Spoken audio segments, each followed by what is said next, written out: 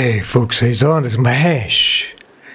So AMD Ryzen processors are super fast, power efficient, right?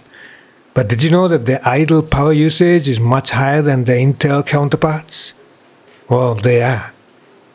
And since 90% of the time your PC is on, it'll be in idle, these power usage numbers will add up in the end, right?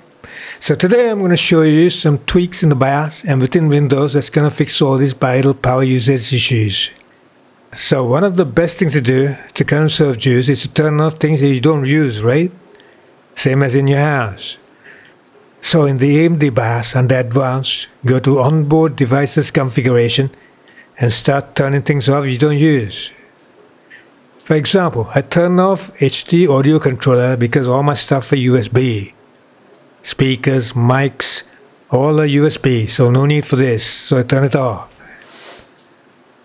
And down here I turn off Bluetooth and Wi-Fi controller because I don't need them for my desktop.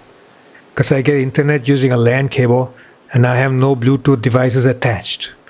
In your case, if you only use Wi-Fi, you might want to turn off LAN controller and keep Wi-Fi on. And definitely turn off serial port. Who the fuck uses that anymore, right? And now go to SATA configuration and disable SATA if you only use M.2 SSDs for storage. In my case, I still use an optical drive and SATA SSD, so I keep this on. Next up, go here to APM configuration and you might want to enable ERP ready. This usually affects only the USB power delivery when the PC is in sleep or hibernation. Alright, so now you can also undervolt your CPU to lower its idle power as well as load power. Undervolting is dead easy. Just go to AMD overclocking, accept the warning, and go to Precision Boost Overdrive. Set Precision Boost Overdrive to Advanced, PBO limits to Manual, and PPT, TDC, EDC limits are set to 120, 85, and 130 for my 5800X CPU.